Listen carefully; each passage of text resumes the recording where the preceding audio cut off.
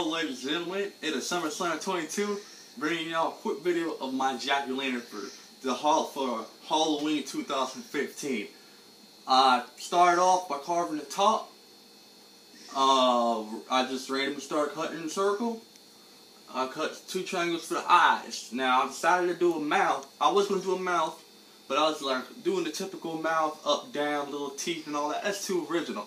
And I wanted something a little bit different, but I don't want to go over the top exactly. So what I've done is I've seen a picture, I believe on social media, last week of a pumpkin puking his guts out. So I decided, why not? I randomly hand carve this.